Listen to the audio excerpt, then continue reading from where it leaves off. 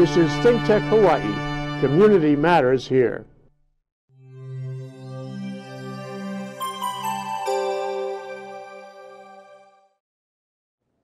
We're back. We're live. We're here on Global Connections. You remember that name. It's synonymous with Carlos Juarez, who has been a host on our shows for years and years. We're all getting to be old since the time he started hosting. And we have him now in his latest adventure, which is in Mexico, where he is teaching in Mexico, and he is living in Mexico, although he's still associated with Hawaii Pacific University. Welcome back to your show, Carlos. Well, thank you, Jay. I'm really delighted, excited to reconnect and reconnect the global connections. As you said, I can remember years and years ago, before you had so many programs, just the sparkle in your eye of this idea that one day we're going to produce so much content. And now, look at what you've done. You've created this amazing, a set of programs that goes on, and I'm excited to be able to connect you now. Obviously, I have my heart there in Hawaii, but my body and my other part is here in Mexico, and look forward to sharing with you and our viewers some information. Same here, Carlos. It's wonderful to see you and have you back. So tell us about your situation, and we got a couple of photographs that can help elucidate that. So where are you? What are you doing these days? Well, thank you so much, Jay. In a minute, I'm going to ask, maybe we could look at the very first of the pictures. I have a map here of Puebla, Mexico. And you may know, a couple of years ago, I moved from Hawaii and basically settling in Mexico City area, where I still have kind of one of my legs and arms and family, also in Texas and San Antonio. But now home is here in Puebla. Puebla, Mexico is a city about 60 miles east of Mexico City, very important historic city for Mexico. Many of you will recall our viewers, Cinco de Mayo, which is not the day of Mexico's independence. It's a famous battle that was fought here in this city of Puebla by the French versus Mexico. Let's leave that aside for now, but maybe the next picture is the city of Cholula, which is today it's really a suburb of Puebla. And Cholula is the home of my university, University of the Americas. An interesting story itself. It was founded in 1940 by a group of Americans from the U.S.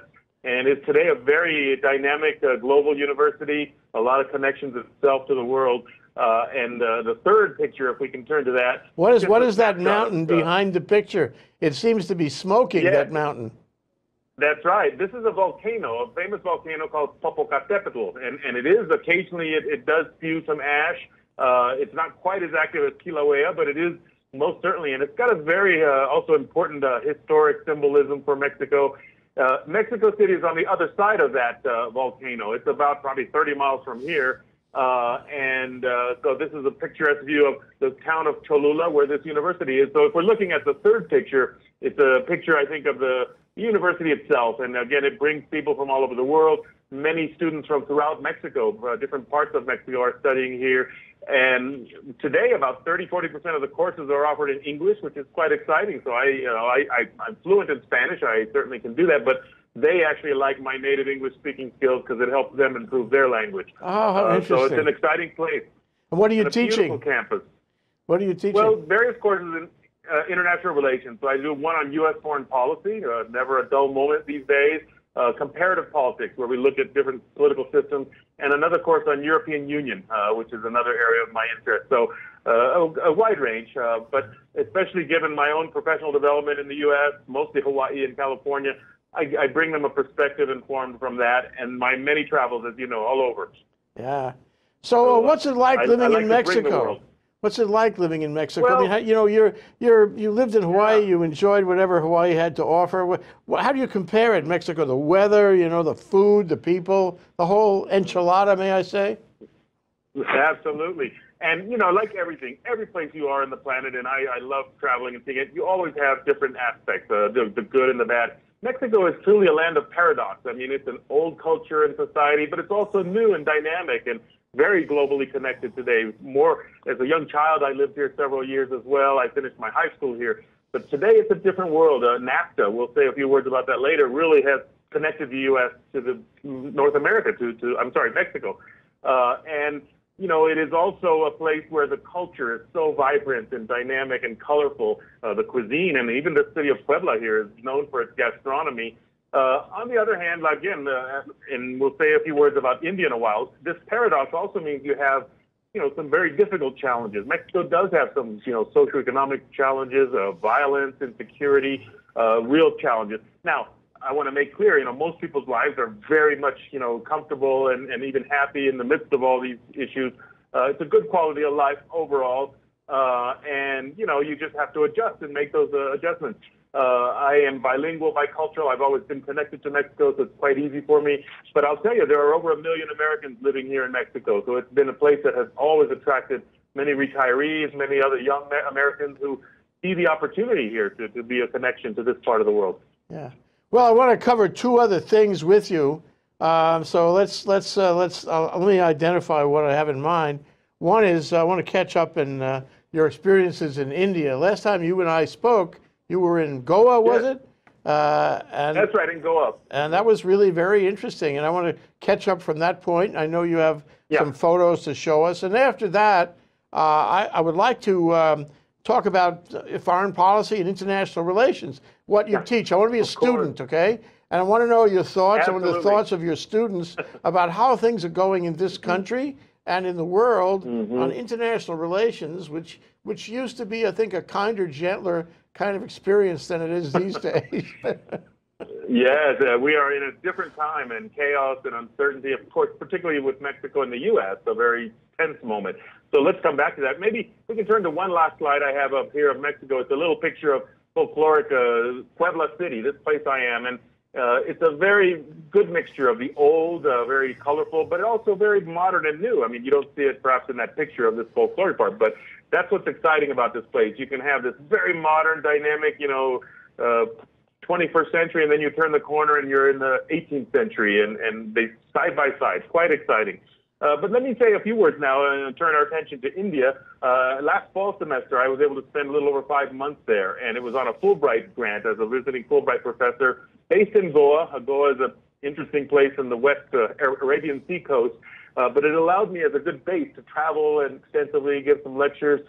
India is a paradox as well. I mean, it's an exciting, emerging, economy, emerging market, emerging dynamic system. It's a land of tremendous, natural, historical, beauty, religious diversity, etc.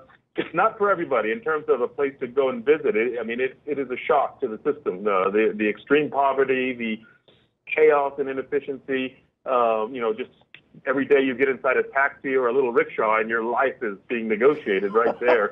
And yet it is such a paradox. I've got a few pictures. We'll turn maybe to number 5, which is the classic picture of an ox cart here, being pulled by some oxen. And you'll see this just about anywhere throughout particularly the rural areas. We turn to the next picture, number 6, and we have a typical picture of a street market. Again, very colorful, very, poor people, but people who have a lot of dignity and pride. And I think what fascinated me is that even the most humble and poor people, they have beautiful, clothing, colorful, they wear it with pride. And a lot of times clothing in many cultures, traditional cultures, tells you a lot about who they are, where they're from, what their religion is. But very fascinating to see, the people, with just a very simple life, but very colorful.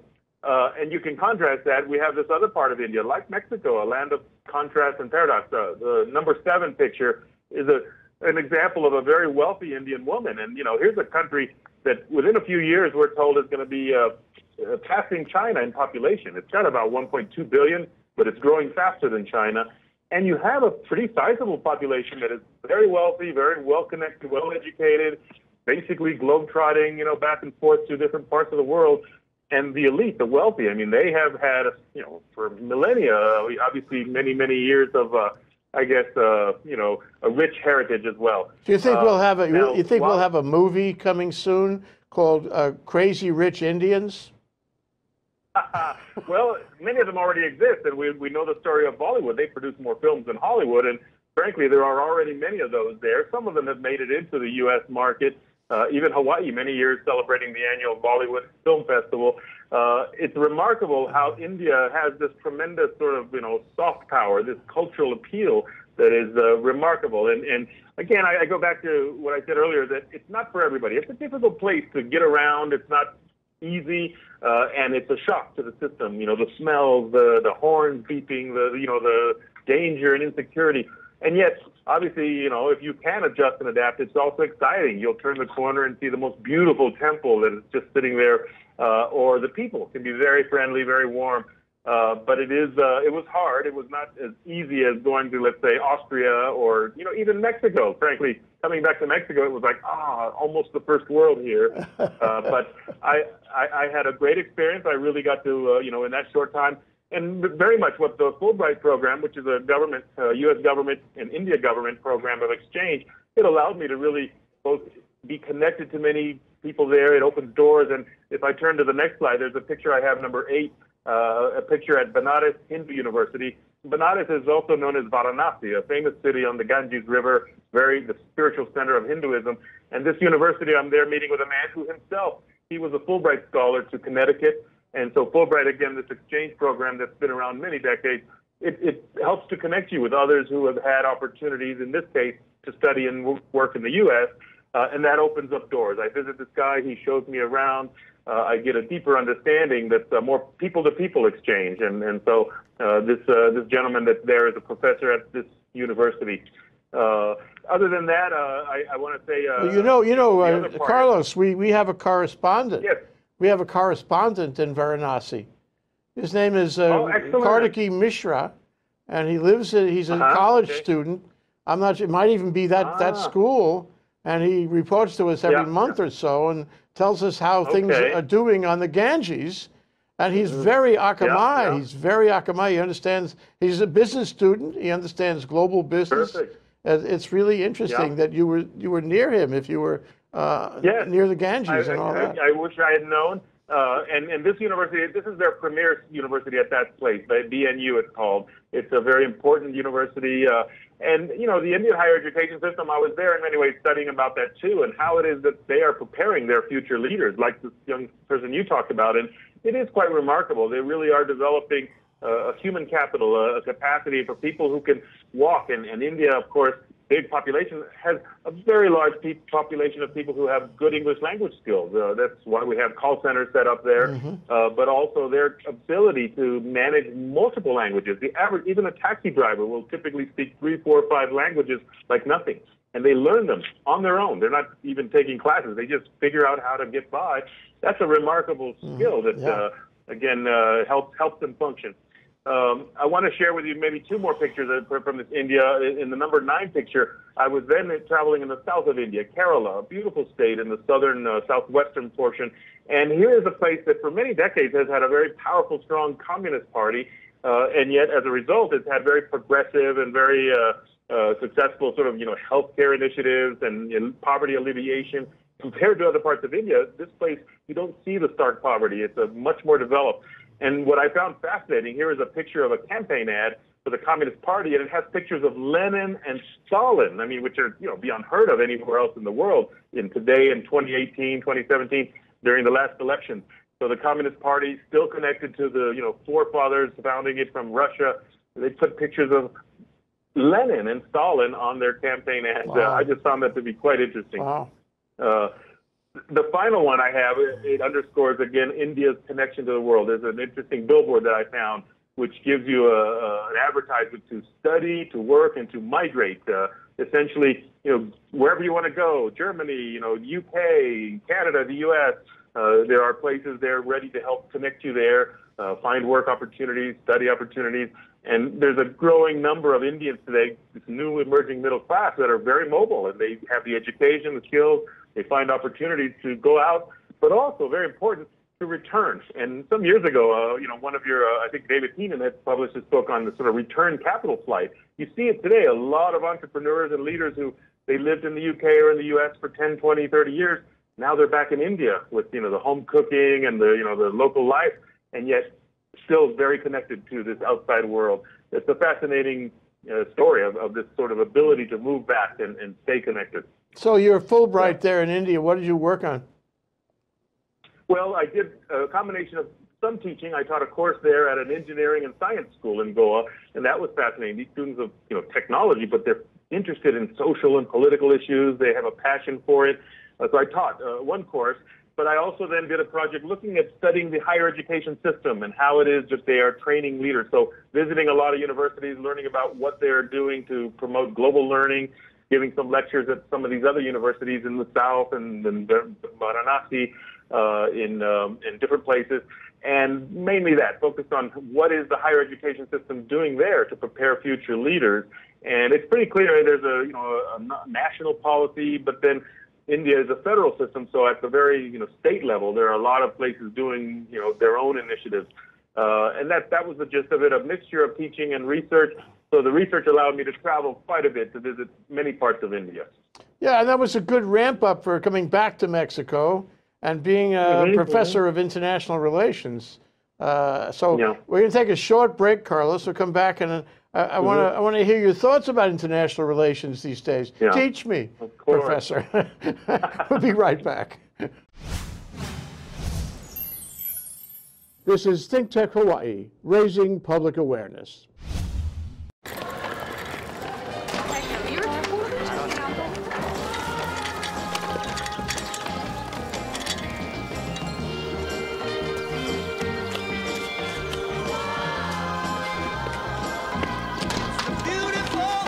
Thank you.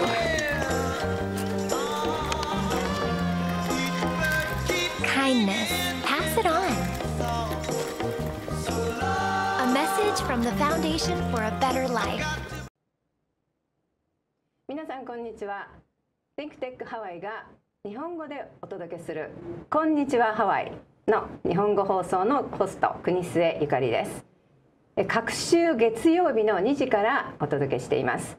日本語コミュニティ、ハワイの日本語コミュニティに便利なお助け情報、ニュースなどをゲストをお招きしてお届けする番組です。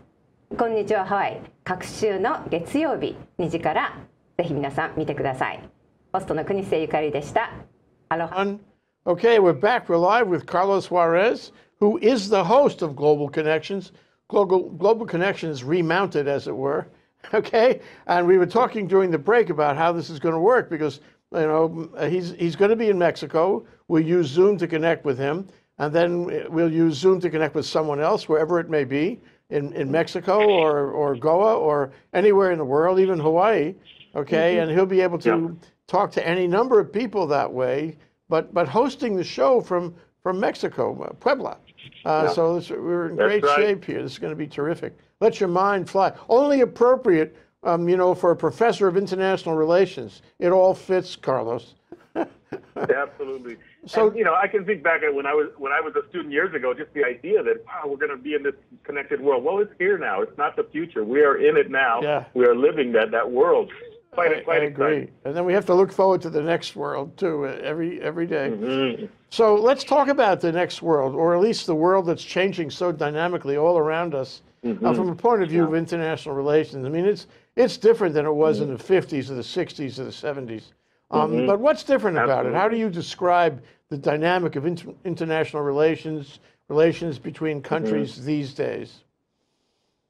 Well, it can take many forms, and as someone who's been now in the education world for the last 40 years, from a student to now an educator directly, the technologies, of course, are one aspect. Look, our ability to do this, but even more to that would be the average student that I have, even here now. These are people who are more mobile. They have been to Europe, to Mexico, to the U.S., to South America, to Asia, and so for them, studying about the world is not abstract. It's not just the textbook, but they were there, they've been there, and they are raising different questions, different issues. And of course, just like this process of globalization that we often associate with economics, with technology, it's also happening in education. We're thinking differently, we're educating differently. What are the skills we need? Of course, language is indispensable if you're crossing the world, but let's say for a student in Mexico, it's not an option whether you want to know English. You need to know it. And so I teach courses here in English. They actually very much benefit from that. It prepares them. Beyond that, I guess the reality of the technology, so that today it's both a challenge but an opportunity, because sometimes students just assume everything's online. And yes, it is, but not always. Sometimes you actually have to open a book and read it, and I have to remind them, here, let's look at this book, for example. But of course, digital information it has changed the way we do everything. Even I teach a course on diplomacy. Diplomacy is now impacted in ways so that if you're a government official, a diplomat negotiating, you have got to use social media in ways that, guess what, they didn't prepare you for that in your studies to be a diplomat, but suddenly you need to know, the importance of that, and that allows you a bridge to civil society directly. So instead of just people to people, instead of government to government, diplomacy is now happening at different ways, going directly to society. And some of my former students from HBU who are young diplomats now are involved in this, and they're having to do that, both explaining and maybe building support for foreign policy through social media. A very different world. Yeah. Beyond that, I think it is, again, this global education that anywhere I go now, my classroom here or in Austria or in India, maybe a little bit less India, but in general, we have so much mobility of students now, or like at HBU in Hawaii. People come from everywhere. Look how many Swedish and Norwegian students we have there. Here I have students in my class from France and Italy and from Ecuador, from Switzerland, from Canada. And that dynamic changes everything. Once you have several, international students, they both contribute to the dialogue and they bring a different energy, a different perspective. And so I'm teaching about political systems, and I have a Swiss student, and they have a fascinating, confederation, a very, plural executive. They don't have a single leader. And then I can not just explain that, but ask him, well, how is this, how does this reflected in your day-to-day life? I mean, what's different living in Lausanne versus Zurich or whatever it might be? So it's this both practicality and a real-world perspective. And back to the idea that the students today, particularly at a more elite university, this is not the case maybe at a different type, but at a school where the students have had opportunities to travel growing up, they have seen the world. And now they're reflecting on it in a different way. Like, that explains why, they do this differently there. So we bring, I think I always like to think of the classroom, it has to be a dynamic environment, not just me top-down telling them, but instead I like to learn what do they know, what do they bring to the table. And those experiences, they can help connect them more and personalize it more. And I think I like to tell the students they often learn more from their own peers than just from, Mr. Professor here. Yeah. It's really more helping them teach each other and raise questions to have curiosity about the world. I'm remembering your time in Austria. You spent a lot of time, another Fulbright, as I recall, yeah? Yeah, you were over 3 years ago. HPU's man in Austria. It was really amazing. We talked to you a number of times when you were in Austria. But all this suggests, all this change in international relations and the art, if you will, of diplomacy, it all suggests that the students that you have, all who would be going to school in some other school, another country, could be anywhere, would like to be involved in diplomacy, would like to be involved in making international relations, would like to be involved in connecting countries with the kind of, connection, the kind of guanxi that makes a better world, a safer world, and all that. So when they come to you in Mexico, in Puebla, Puebla, excuse me, are they seeking positions in the diplomatic service? Are they seeking work in Mexico or the U.S. or some other State Department organization by which they can practice diplomacy? Well, yes, all of the above. Now, the reality is that the diplomatic service, whether here in Mexico, in the U.S., it's a small elite. There are very few diplomats every year, and these days in the U.S., with the drastic cuts to the State Department, even less.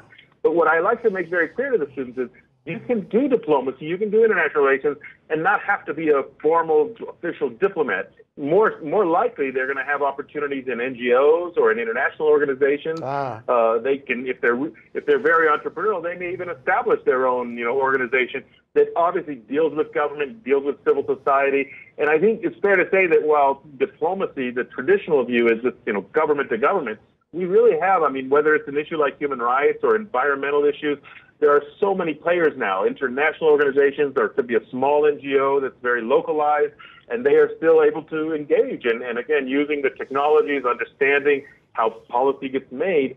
So these students, very few of them, whether here or in the U.S., are going to become diplomats. But some of them do, and we have, of course, a handful. The reality is that most of them will move on to different private organizations, different non-governmental type some of them even in the private sector, perhaps with companies that are doing business, and you need somebody who understands, obviously, how culture, society, politics work. You need finance people, you need accountants, but you also need people who really understand negotiating across cultures. And that's fundamentally, those are the kind of skills that I think a student of international relations is learning. But again, like everything, they have to be able to be resourceful in more areas. So it's not just knowing a few facts, it's people-to-people knowledge, it's learning how to be creative, problem solvers. And so, yes, the students here, for example, many of them have opportunities to, during their studies, to spend a semester or a year abroad, and then even to work. Some of them will have opportunities to find work outside of Mexico or in other parts. And given Mexico City is the center, the hub of particularly government and finance and all, but even provincial cities like Puebla, this is a city of maybe about 2 or 3 million, so it has its own connection to the world. It has a large community of European immigrants, Germans. There's a huge factory here of Volkswagen and Audi, and many of the managers are brought here from Germany directly. So they actually sometimes even will hire managers that they will send back to Germany to train and help them then come back and be more effective leaders here. So it is a little bit of everything, and it's both exciting, but it's also daunting because the challenges are very big. Yeah. You need language skills, you need adaptability skills. You need to know a lot about a lot of different things, sort of a general knowledge. You have to have a world view, and you have to be able to get out there and travel and appreciate the relations. And so it's like going to law school prepares you to practice, but it also prepares you to be in the business community and make deals in any capacity. It's the same thing here. But you know what we've been seeing for the past 18 months, the U.S. State Department degraded from Tillerson on. And right now they say that there's nobody there anymore. There haven't been hirings to replace the attrition, and the State Department is at very low levels, both in numbers and in morale. And it's really a sad story for the United States. And I wonder, what your thinking is about that, and I wonder what your thought is about how ideally a State Department should work, how ideally diplomatic relations should work. And whether, this is a compound question, and whether there's room in today's, flat world, multinational world for isolationism and tariff barriers. Is there room for that? Are we, how badly are we off course is what I'm asking. Yeah. Well, this is a tough time. And case in point, Mexico, there is no U.S. ambassador here. 18 months with this administration, there's not even a designated. There's no candidate. Basically, a country as important as Mexico, one of the leading trade partners for the U.S., and there is not an official here who represents the president. Now, we have a different president in the U.S., different in the sense of, he doesn't maybe use the diplomacy in the same way, doesn't respect the, elites and the professionals. At the end of the day, there's a lot of concern right now that the U.S. is definitely veering off its tradition. Now, you mentioned isolationism, and the U.S. has a long history. The whole history of the country is one of a struggle between isolationism and internationalism. These are recurring themes. At the end of World War I in the 20s and 30s, the U.S. kind of closes the door and stays home. After Vietnam, there's not a lot of desire to engage in conflicts, and yet we find ourselves spread all out. So there's always a powerful force for that. But sadly, when it comes to these complex issues of diplomacy and trade and all of that, they require experts. They require people to negotiate. And as we speak now, there is an ongoing negotiation between Mexico, the U.S., and Canada that was brought back today to the table. But, even the teams that are leading the current U.S. administration, they're often being very unrealistic in their demands. They're being very, bullying, a style of negotiation that might work in Queens or in a reality TV show. But unfortunately, it has eroded a lot of the credibility and prestige of the U.S. And increasingly, the Europeans are now saying, "Look, we can't depend on the U.S. We can't even trust what they're saying." And we've got a president currently under so much pressure and tension. And if we try to think about understanding the Trump, if there's such a thing as a Trump, approach or philosophy or guiding principles, it's hard to find. It's chaos, it's uncertainty, unpredictability, and that is not the way you either do business or that you can negotiate across borders, solutions to problems. So it's a tough time, and Mexico, a very important partner, today is also going through a political transition. They're about to inaugurate a new president in December. And so you have a lame duck outgoing president who's negotiating this deal. The new administration will come in. Are they going to want to have to, fine tune it themselves?